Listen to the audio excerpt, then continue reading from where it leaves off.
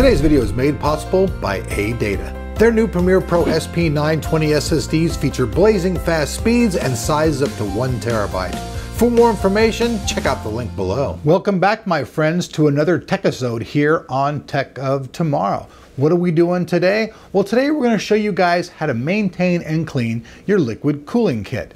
Now, some might go, why would I want to do that? Well, when you're using a bunch of different liquids inside of your kit, a lot of times some of the parts inside there can start to get corroded and different things happen. Now, cleaning the kit out with the particular kit that we're using today, which is the Mayhems Blitz Pro, it takes off all the oxidization, all those bad trace minerals, and creates a much better environment for your cooling system to be in, which actually helps dissipate heat and just make it run altogether better. Now, this kit's about $49, and it's actually not for the meek of heart. This is actually a pretty professional level type of product. You even have to wear gloves when you use it so that you don't get any on your hands. Or, you know, maybe you have to do a proctology examination that day. Maybe that's what they're for. No, but anyways, so that's what this video today is about. It's about this cleaning kit and how to use it. So with that said, let's jump in, let's unbox and take a look at the kit, what comes inside of it, and then let's talk about how you use it and clean out your system so that you have a fresh, brand new, clean system for your liquid to go back in and keep your system running cool. All right, folks, so first off, here we go. We have the Mayhem Blitz Pro kit. Like I said, this thing's about $49. Already did the cut. And by the way, this stuff comes from the UK. So it's made from those people over there who love dark beer, love their tea, and love the fish and chips. That's right. Just poking fun at you guys. If you guys like other things, I know you do. And just kidding. So, but from across the pond from England, it has came. And so let's start unboxing it. Now, there's two parts to this kit. And the instruction manual, the first thing they're going to tell you to do is they're going to tell you to put on the gloves. That's right. So here are a bunch of sets of gloves. So like I said, you can use these for this, or they're good for proctology examinations, you know, if you're into that kind of thing. So first thing you do is you put on the gloves. So the gloves come in it, part 1, part 2. These things are also different pH balanced. Here we've got some glasses. Oh shit. Okay. Now I gotta say, now this is more hardcore than I thought it was going to be, so let me open the glasses up here. Whoa. Ha! All right then. So, they even come with glasses. Oh my goodness. So let me put these on and get the cameraman to zoom back over here and show my ugly mug with the glasses. So the entire video must be filmed in Mayhem Vision. So, you got your glasses. You got your old proctology gloves here. So I'll get one on my hand here.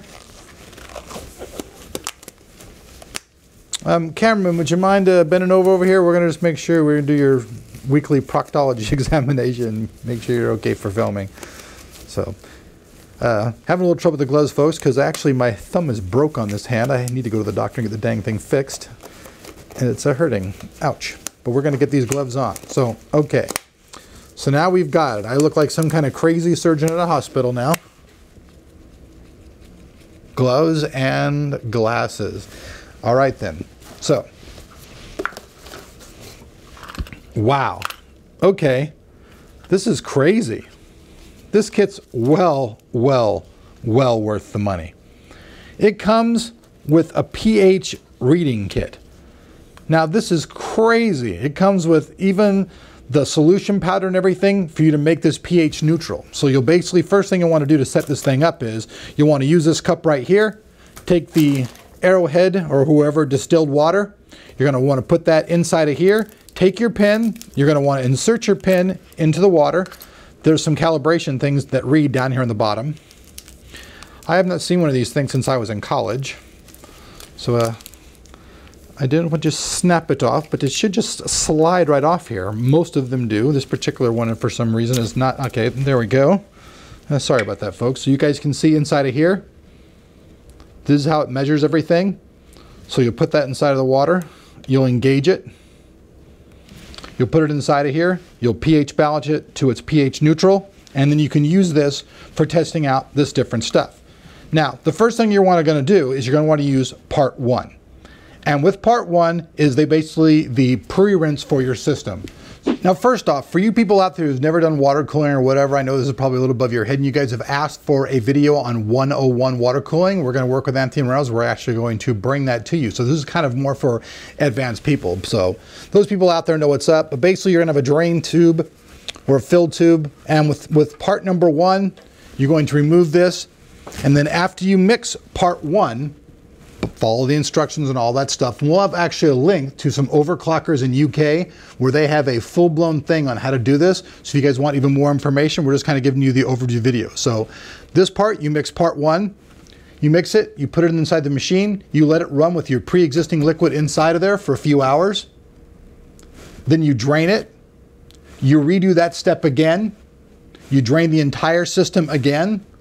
When that's done, you take everything out of it, you start over with distilled water again, and you use the part 2. And the part 2, you can run for even more hours. So basically, this all in all takes about 24 hours to do. Now, one thing to take note of when you're using part 2 is actually going to foam up quite a bit, and that's normal because it's actually a cleaning agent, so it's going to go through there. So basically, the part 1 is going to go inside there. It's going to get everything ready and cleaned out that's like gunky junky. Then you're going to move up to part 2. The part 2 is going to go in and clean all of those bad trace minerals and everything out, completely out. So part 1, you put in your system, you run for 2 hours, rinse, repeat. Then you move to part 2. Part 2, you can run in your system for up to 24 hours, no longer. Then you completely drain the system out and you start from scratch, refilling with your new liquid cooling. The really cool thing about using this stuff is it takes off all of the oxidation, all the gunk and junk, trace minerals, and everything completely out of your system. So sometimes people say, oh, does this stuff, create rust? Does anything happen? Well, if any of that type of stuff's happening inside your system, it completely removes it. Now, one thing to note, this is only good for brass, copper, steel. It's not good for aluminum whatsoever. You do not want to use it with aluminum. So, but basically, and how long and how often you use this depends on how often you use your system. Now, me personally, this system's actually quite old. This is a Samurai system. We built this a long time ago on my previous other channel, and it's been around. So we're going to actually take that this weekend. You'll see Anthony Reynolds back on our channel once again, and we'll be cleaning this thing out and doing it with this stuff. I'm just giving you guys the prequel of what's going on with it and showing you guys what it is. So with that said, I'm Elric. I hope you guys like this style of video. I know you guys asked for it. I'm going to reiterate once again, you guys want the water cooling 101. We're going to bring that to you. We're trying to get more how-to videos in-house. I would do this whole thing, but draining it out and all that stuff is something that's a lot of time consuming. And even if I did that and showed you it, it just means the same thing. So if I told you here, pour water out of a cup, or showing you pouring water out of the cup, it's not really that much of a difference. You know what I'm saying? It's just not. So you guys get the whole gist of where I'm going with this thing. Another thing before I actually bounce out of here, folks, when you guys are draining the system, you want to make sure that you fully dilute what you're draining. This stuff's actually eco-friendly, but you don't want to get it and clog your drain up or anything. So when you are draining your system, make sure you use lots of clear, normal water when you're rinsing it down so that all goes very cleanly down and doesn't clog anything up. So I think this is pretty cool. I know a lot of people out there say, hey, I don't want to use that colored liquid type stuff, but I got to tell you, man, we just got in some brand new silver stuff. That's right. And so this stuff looks amazing. I don't know if you guys, younger generation, you're probably not going to know what I'm talking about, but you old schoolers, I know. We used to have these things back in the day, and they still have them, but they're called lava lamps, and they have this stuff spinning around. Well, you could get back in the swap meet when I was a kid, these things that had all these crazy colors, and they were inside of like a Pepsi bottle, and you move them around, and all the colors change inside. Well, Michael Wood and gang, they've actually created something that you can put inside your system that looks like this.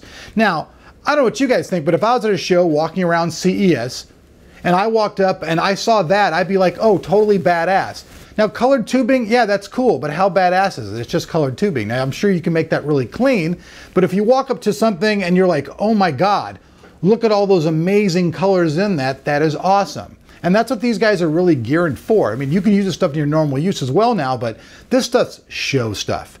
It's for people who want to go out and they want to say, hey, look at my badass custom build and check out the stuff I'm using in my loop.